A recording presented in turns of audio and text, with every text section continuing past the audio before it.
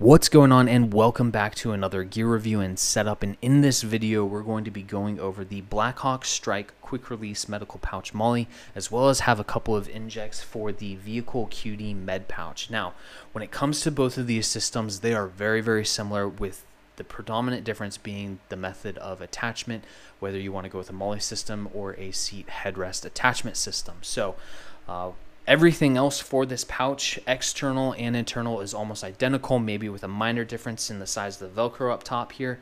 But when it comes down to it, it's pretty much set up the same.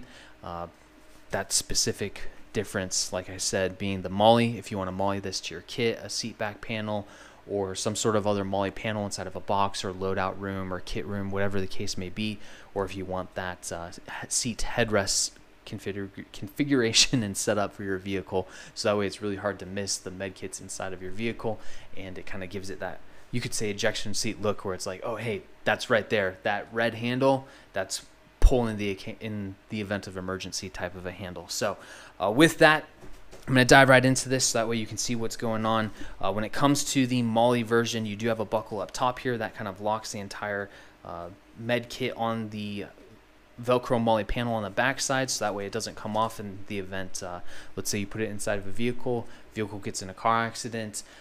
It's not going to get thrown around inside of the vehicle, it's going to stay right where it's at. So you do have that securing buckle, you have a little bit of Velcro up front, so that way you can run little medical patches. For stuff that I throw in vehicles, I like to have color on it just because it makes it very easily identifiable in comparison to tactical stuff where it's going to be a little bit more subdued. So that rips right off. I have hair ties on the or connected to the Molle, so that way I can run tourniquets on the side of this. I'm just going to throw that off to the side for right now, so that way we can go through all of the contents that are actually inside of this. So you got dual zippers with these little pull finger tabs, which is awesome, makes it really easy to grab all of those. And then I have this pretty heavily set up to be able to take care of everything that you need when it comes to dealing with airways, dealing with bleeding and massive hemorrhaging, setting up IVs, treating and preventing hypothermia, and going pretty much through that entire march sequence when it comes down to it. So with that, I'm just going to pull everything out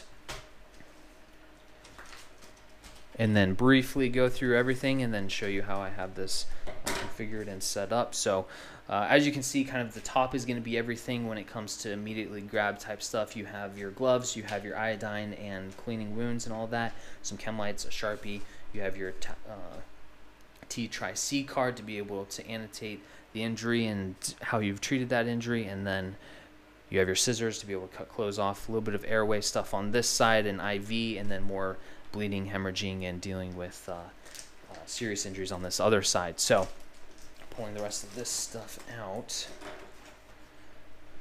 pretty sure I have about enough to be able to treat 2 casualties inside of here. So pretty good setup overall. A couple chest seals, some ace bandage, S.T.R.I.K.E tourniquet. Not great for tourniquet use, but really good as pressure dressing, especially for animals in the event that you're like a canine dude. So that's pretty much everything that's inside of this pouch. When it comes to internal components, you do have 2 large pockets on both sides to be able to throw a lot of equipment in there. You have a little bit of a tie down here, so if I wanted to, I could tie these scissors down.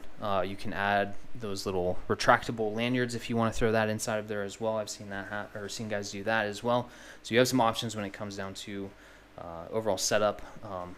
But like I said, you have 2 big pockets. You have multiple sets of elastic on this side.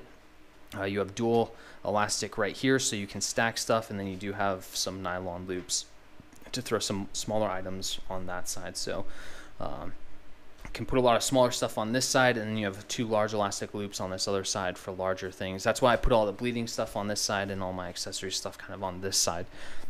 It just helps with space and management of all of that. So as you can see, this is everything though. When it comes to what I have in here, I have chest seals, I have the S.T.R.I.K.E tourniquet, ace bandage, space blanket for dealing with hypothermia, scissors cutting everything off that you may need to cut off when it comes to dealing with that injury, duct tape, so that way if there's any plastic on the table or any plastic wrappings, I can take this duct tape the plastic wrappings and turn those into improvised chest seals if I need them. So that way I'm not going out and purchasing a lot of these, and I'm using what I have readily available to be able to deal with those sucking chest wounds and all that. And then, like I said, with all that extra plastic, you can add, you can take this plastic film and use that as a chest seal. Plastic bags around the table, you can see all of it. So chem lights, Sharpies, gloves, cleaning stuff, S.T.R.I.K.E card.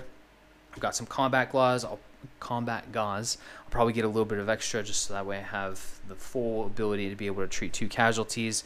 Rolled gauze or compressed gauze, and then I've got my IV stuff over here, and then some airway over here with the needle Ds as well as the nasopharyngeals. So we have some options when it comes down to how much you want to put in here. You can put as much to pretty much treat 2 casualties within reason, or have like 2 small individual med kits inside of this, or you can just have one really robust med kit for 1 person. So when it comes to vehicle setups, you can absolutely set this up on a vehicle panel, or you can even improvise and make some straps or set it up in a way to where you can just run this on the headrest. So you can have one of these on one headrest that's kind of dual purpose, or I shouldn't say dual purpose, but has the capability of treating 2 casualties, and then you have one that's more robust for more specific stuff. So it gives you some options when it comes to overall. So you have options. That's what it boils down to.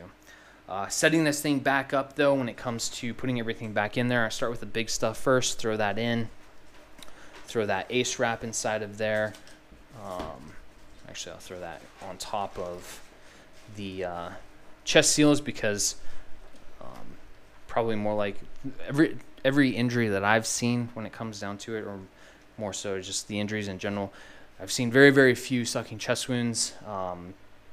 Most of all of that was in training, and it was kind of just one of those things, not as likely to happen because of the plates and everything that you have on, but they do happen.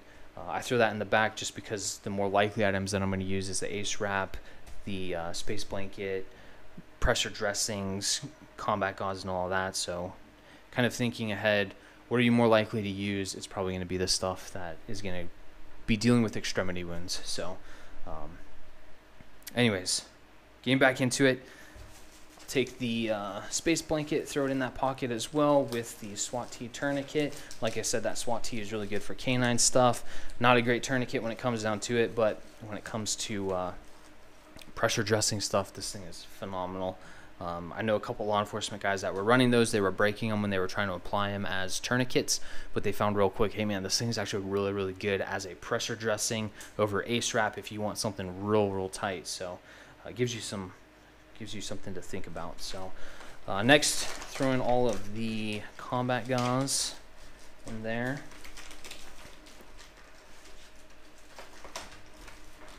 Like so. And that kind of covers down on everything on the massive bleeding and hemorrhaging side. And then the last few things that I have over here will kind of go on top. When it comes to this other side, start with the IV stuff. Throw that in at the bottom.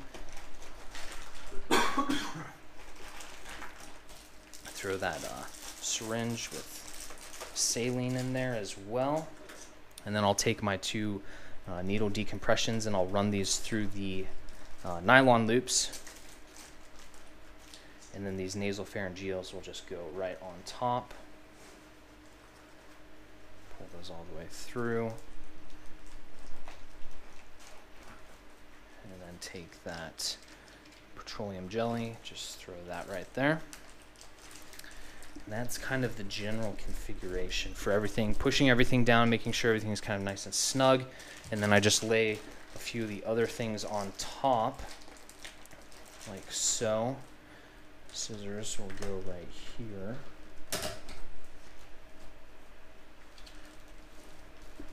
Like so. I just go 1 elastic loop for the tape, so that way it's easy to pull.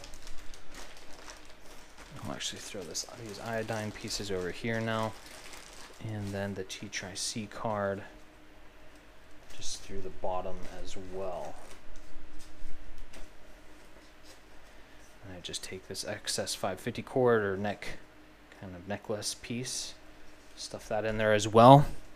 And that's just kind of what it looks like when it's all put together. And then from here, Just take both sides, pinch them together. That way nothing falls out when you're trying to zip this guy back up.